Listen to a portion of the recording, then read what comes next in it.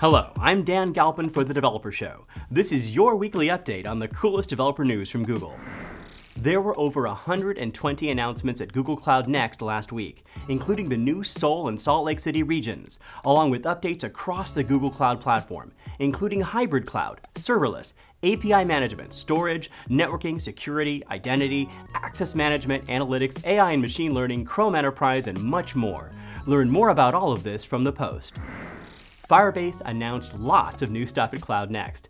The GCP support plan now includes support for Firebase products. You'll be able to filter your Google Analytics for Firebase event reports by any number of different user properties or audiences at the same time.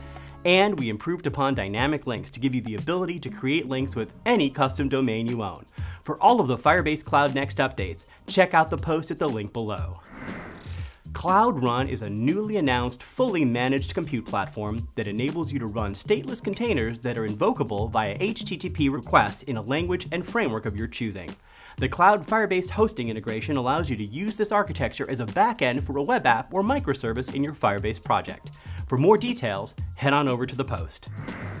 We're rolling out new insights available directly in the Play console to help you optimize both subscriber conversion and retention. The updated subscription retention report shows how well you are retaining subscribers, along with how well subscribers convert from free trial, introductory price, and first to second payment.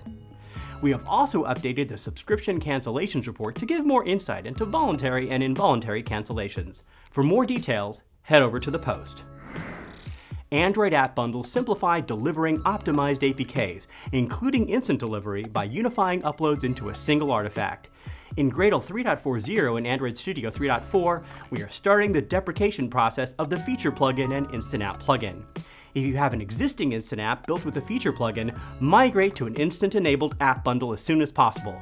To learn more, check out the post. Coral is a platform for building intelligent devices with local AI, offering a complete local AI toolkit that makes it easy to grow your ideas from prototype to production. We're updating the Edge TPU model compiler within Coral to remove the restrictions around specific architectures, releasing a new version of MendelOS for the dev board, adding new capabilities to Coral with the release of the environmental sensor board, and expanding our distributor network to make it easier to get Coral boards. Get all of the details over at the post. Building upon our pledge to provide mobile developer training to 100,000 Africans to develop world-class apps, we announced the next round of Google Africa Certification Scholarships. This year, we are offering 30,000 additional scholarship opportunities and 1,000 grants for the Google Associate Android Developer, Mobile Web Specialist, and Associate Cloud Engineer certifications. Check out the post to learn more about the scholarships and apply. Please remember to like, subscribe, and share. I'm Dan Galpin for The Developer Show.